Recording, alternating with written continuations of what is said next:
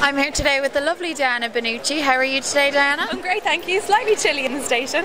It is indeed. Can you tell us a little bit about what we're doing here today? Yep, we are here today to encourage people to get their nominations in for the People of the Year Awards.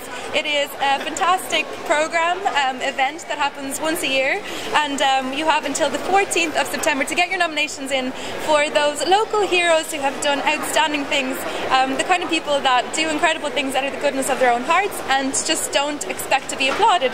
So it's a nice surprise for everyone, and it's just a brilliant show, very emotional. It's a lovely show.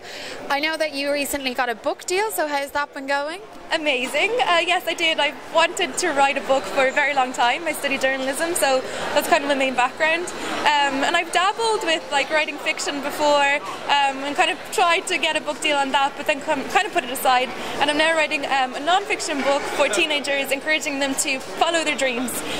Because you only have one life, so why not just reach for the stars and make it happen, as cheesy as that sounds.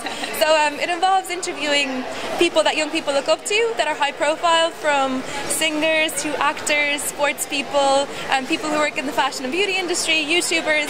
So it's a very inspiring thing to be involved with at the moment, just because I'm surrounded by people that are doing incredible things, so I feel inspired to go and try and do even more. Yeah. And I know you're hanging out with Laura Whitmore recently. How was that? Well, Laura was actually a contributor to my book, so it was amazing. She is a fantastic presenter, a great ambassador for Ireland, a brilliant role model. So I met up with her in London, had a chat for the book, to get an account of her career history, I suppose, and to find out the ins and outs of the TV world. I know my own experience from working in TV, but hers is on another level because she travels the world for MTV, covering massive events all the time, working with A-listers, so I wanted her take on the industry. So yeah, it was great. She's a lovely girl. And tell me, how is your boyfriend Steve? Yeah, Steve's good. Nicely rejuvenated after our time in Monarch, and just gearing up for their big tour in September. As you know, the band have announced a tour here in Ireland as well, in the UK, and they've sold out, so he's really excited about that. So yeah, he's in great form. And what's he like as a boyfriend? He's incredible. He's perfect. What do you do for date nights?